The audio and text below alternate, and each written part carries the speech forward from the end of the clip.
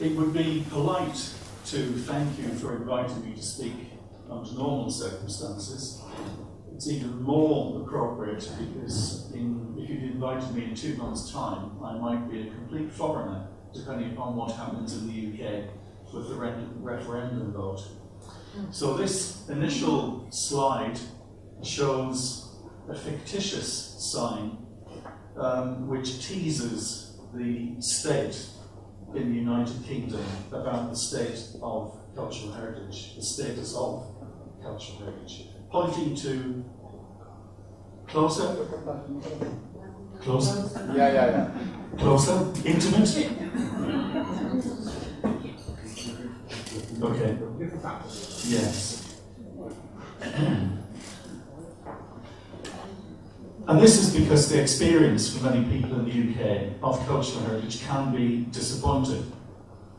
But it's also perhaps a metaphor, a parable, about what might happen to the UK in the European context next month. What I hope doesn't happen is that this sign would be on the cliffs at Calais, pointing towards a country that is now disappointing ruins. I want to take you on a journey, quite quickly, but over a long period. Here we have a set of Neolithic stones that are they were constructed probably between 3,000 to 4,000 years BC. They survived quite happily until cultural protection began. And this was the first property in the UK acquired by the state for protection. Protection from what? Well, of course, if you put a fence up and say, keep out, it's to protect it for the public, but it's to protect it from the public. One of the unfortunate consequences of the railings early on was that a student was impaled on the top of the railings by trying to stand for a photograph. So protection has its downside. If you visited Stonehenge during the 1930s, you would have been admitted by someone who looks rather like a prison officer. And your admission would be under strict control. Yes, you could enjoy yourself, provided that you behaved. This was cultural heritage in the age of national monuments. We've seen a considerable shift in attitude over the years in the UK as to what cultural heritage is and how we engage with it. And that's one of the themes that I want to explore this morning with you. This is Dunham Massey. It's one of the properties in the care of the National Trust, an organisation that I've been involved with for many years. The problem with the National Trust is that it is a victim of its own success. It began to preserve and make available tracts of open land for the poor who had no amenity. It then gradually became a heritage body because the things that it was acquiring, which were of national significance and were about a nation, became very popular. And so the phrase cultural heritage management became an issue. How do you manage the enthusiastic public who want to see and enjoy heritage? This property is one of the most visited in the UK by the National Trust. It attracts over 600,000 visitors a year in what was originally a private house. So how do you manage not only physically but the experience of visitors on such a property? And normally, well, the joke is that country houses in England only developed stable blocks in the 18th century, so that in the 20th century there would be somewhere to put the cafe, the toilets and the tea room. This stable block couldn't accommodate all of that. And so a new visitor reception building was constructed with a huge car park. And it epitomises what is happening with the National Trust. It is moving from an organisation of protection to an organisation of amenity, where cultural heritage is a resource. It is not something just simply to be conserved, but it's something that becomes an amenity that must engage with people of all sections of society. We have talked in the introductions, the lead-in to this event, about the relationship between cultural heritage and the economy. In fact, there is no line between the two. Everything to do with cultural heritage is part of and contributes to the economy, whether that is a national economy or a local economy. And just to give you an idea of the National Trust's contribution to both levels of that, the National Trust is now almost at 5 million members. It has 60,000 volunteers who together every year contribute over 3 million hours of free time to help with path clearance or walls, or to be stewards in rooms to explain the history. If that is quantified in financial terms, that means the National Trust is getting over £75 million worth of free help every year from its volunteers. That is a staggering achievement.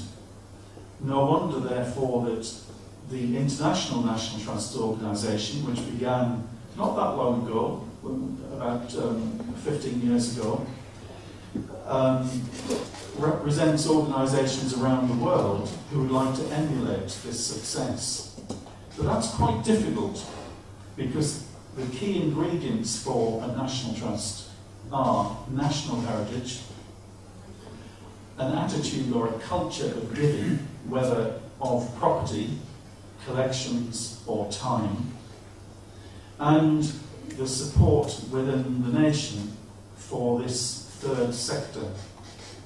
And I've been involved with a number of attempts in countries within Central and Eastern Europe who really would like a national trust, but those ingredients are just not there in sufficient strength for it yet to happen. Another way of tracking changes in attitude about the relationship between heritage and the economy is the National Lottery in the UK, which now is one of the fewer and still quite large funders of cultural heritage. My trust was one of the first to receive a grant from this lottery 20 years ago, and that grant was for £2.7 million, and we got that on about 12 sides of A4, because the building that we wanted the funding for was just seen as having cultural heritage merit. Now it's considerably harder to get funding. It takes longer. There are all sorts of studies and supporting evidence that must be assembled. And that shift is now threefold in terms of HLF's objectives for support. The first is still there, that the heritage, the value of the heritage, its significance, must be worthwhile supporting. But the second one is about engaging with people through the skills needed in heritage. No longer is it sufficient simply to show people heritage through a visit or through some other mechanism. They must be involved in that heritage. They must learn something from it. And the third one is about resilience. Over the last 6 years since the economic downturn, quite a number of projects that HLF supported through a large grant have gone into jeopardy. They've encountered jeopardy because they can't sustain their operation. So HLF are now more cautious about that, but they're also more supportive. Our trust in the UK is involved with not only the delivery of projects or advising about them, but we're involved with every stage, from looking at something that is a liability right away through piloting it, fundraising, coming up with business plans and the viability tests, the raising of the funds, the acquisition, and then the delivery, and then the operation of projects. And that gives us a remarkable holistic experience to draw upon when advising other NGOs or organisations. But one of the perverse ironies about cultural heritage is that it tends to only get support when there's a crisis. If you look at this chart, and if it's possible to read it from the back, to the left-hand side you can see the normal situation where value is higher than cost, whether it's a development project or an operation. In other words, there's always a margin. If you do something, when you're finished, you end up with more than what you began with. That's not a situation that usually attracts funding support. As you can see, that if you don't look after something, the value gradually declines and the cost of bringing it back up to that value increases, to the point that on the right-hand side of the diagram, what was profit becomes what is called conservation deficit. And that's the difference between what something is worth and what it would cost to achieve that worth. And that's the territory that NECT operates in.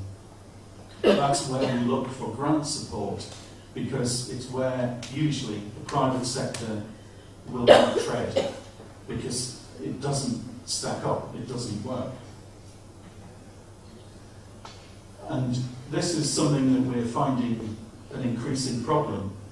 We have had all sorts of European funding, ERDF, social funds, rural development funds, but those funds are becoming harder to get. UK government funding is also in decline. And so to achieve a project that, a successful project that hasn't got to the point of being an absolute crisis is becoming much more difficult. You can't read these figures from the back of the room. It doesn't matter what the figures are. The principle is that one of the other ways we become involved in not individual projects, but groups of projects. So think of a market town, not a huge city, but somewhere perhaps between 10 and 75,000 people, where the historic core has been in decline through lack of investment. We've been involved with quite a number of schemes where we gather together all of the property owners and the local municipality to raise funds that acts as an incentive grant to invest in that property, the conservation deficit. Without that programme, they won't do it. The headline from this slide is simply that by raising about £5 million of incentive funding, we can lever in a total of about £15 million. So it's about 1 to 2. In other words, the total is about 3 times the value of investment in an area. And this is not just about capital investment, it's about changing attitudes to the market. That's the critical thing, and a theme that runs through this presentation. Let me take a particularly large example, which was a 6-year project I was involved with, which was to reverse long-term decline in a city centre. The analysis indicated that there was probably 100,000 square metres of derelict floor space above retail premises in the city centre. It was a city that people went home at night. The shops closed, there were very few cafes, bars, restaurants. It was abandoned. And this was not just about encouraging individual owners to invest. This was about a sea change of attitude. And over the 6-year period, because people were not isolated, they were collectively involved in the scheme, then once again people start to live in the city centre, and the transformation was fundamental because confidence in the market was restored. We began the programme hoping that we would achieve about £75 million worth of investment. The reality was that it ended up being over £200 million. That's interesting as a figure, but it's more interesting that it's changed the way that the city behaves. It's also changed a number of other things, which is about employment and about training and about all of the dynamics that make for the vitality of a city, a historic city. I set up a foundation in Hungary which was trying to transfer some of the experiences that I'd learned, particularly in the UK but elsewhere. And one of the things we were trying to do was change the mindset about how investment works, so that there was, yes, responsibility, but also a sense of venture, which is risk, leading to benefit. In such a situation, the state sector, which is the red circle, tends to be neutral on cultural heritage. Yes, it supports it, but it's not the main priority. It's about economy, employment, social welfare, and so on. The private sector is probably more indifferent to cultural heritage unless it's to do with hotels or tourism. So it tends to be further down the scale of cultural heritage, but high on the scale of economic value. And the underdeveloped NGO sector is obviously trying to push the other two further up the cultural heritage scale, but has modest resources to do that. And what we're trying to do is push everyone into the top quadrant, where it is not just economic value or cultural value, but both together, and thereby increase the capacity for sustainable development and then beyond that. Here are two examples, just very quickly. Outside of Budapest, this one is at Sopron, between Budapest and Vienna, where a private individual banker who had set up a foundation used his own funds matched against European funds to bring a derelict monastery back into use. An initiative that wouldn't have been undertaken by the state or a municipality, and that there isn't really sufficient track record or expectation in Hungary for an NGO to do that. But here we have an example where a country house that had been owned by one family who, during the socialist era, had moved away from Hungary, came back. The state owned their house, but they were able to get a long lease.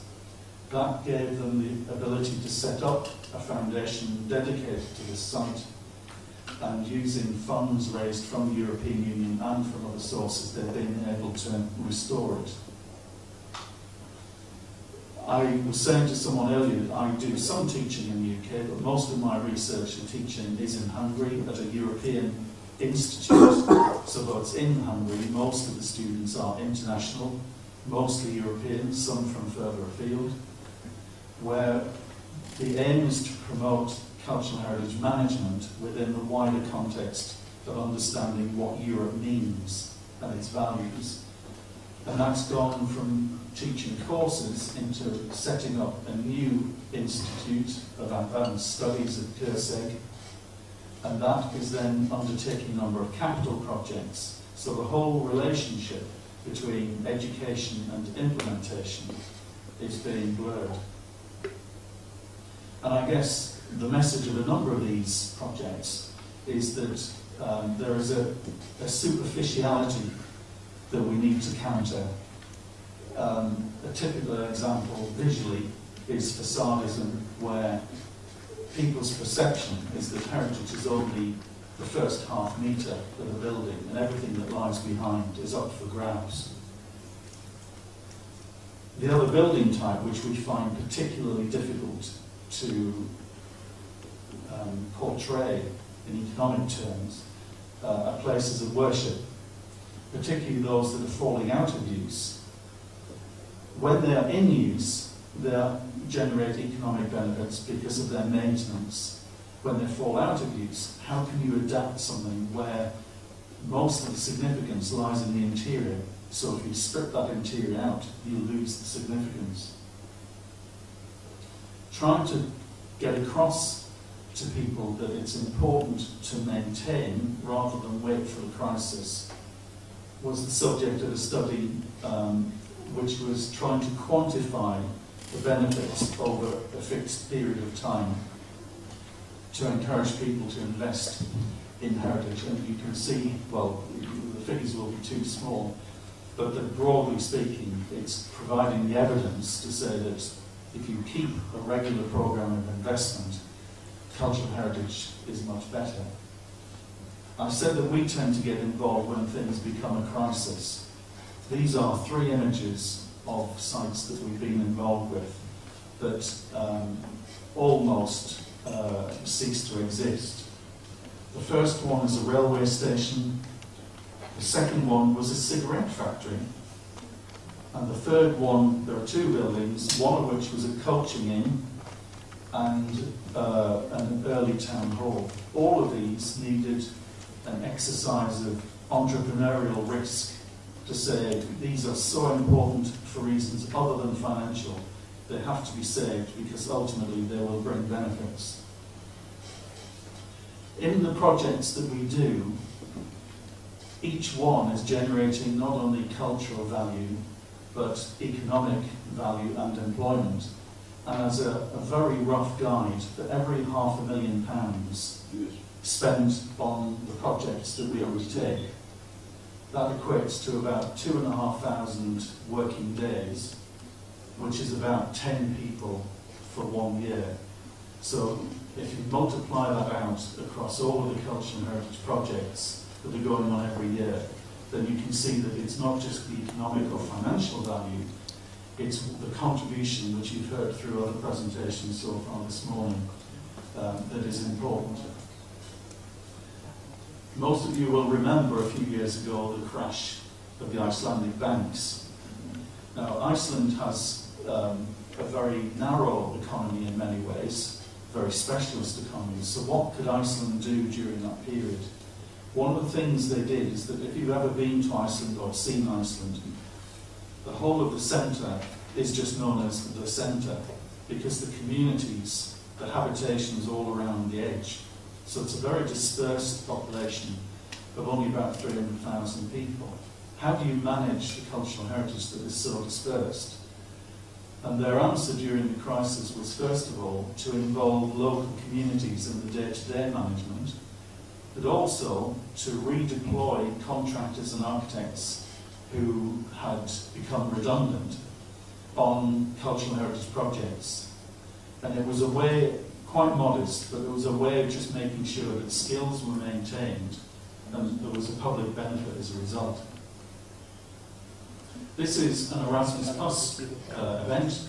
I'm involved in another Erasmus Plus project, and the purpose of that project is to provide training for people who manage heritage assets. Very few people are trained to manage assets. They may be archaeologists or architects or curators, conservators, and as they gradually move up the levels of responsibility, they start to take responsibility for other disciplines, disciplines that they're aware of, but are they equipped to manage? The objective of this project is to provide modular training that allows people from whichever discipline they come to learn the skills about disciplinary management. The partners, this is just a quick slide, these are the partners, and the aim is to develop this modular system so that there can be a degree of self-assessment as well as trainers, and ultimately leading to some form of accreditation that will allow people the ability through migration across Europe to find work, knowing that they have recognised expertise. I also want to just say something about Europa Nostra. You've heard a little bit about it through Mario, but Europa Nostra is quite a dynamic, active organisation that began as a membership body, supporting the members and campaigning on subjects, but that role has become much more dynamic of late. When the Congress was held in Athens in 2013, it was an opportunity to support what is happening in Greece, but also to use the awards that Europa Nostra issue as examples of best practice, the evidence base that cultural heritage can make in the economy. This report will crop up a number of times during these 2 days. I'm sure it's already cropped up once. Mara's referred to it. I've decided not to go into that in detail. I think Ava's going to be saying something more about it later on. But the key themes were the interrelationships between economic, cultural, social and environmental values.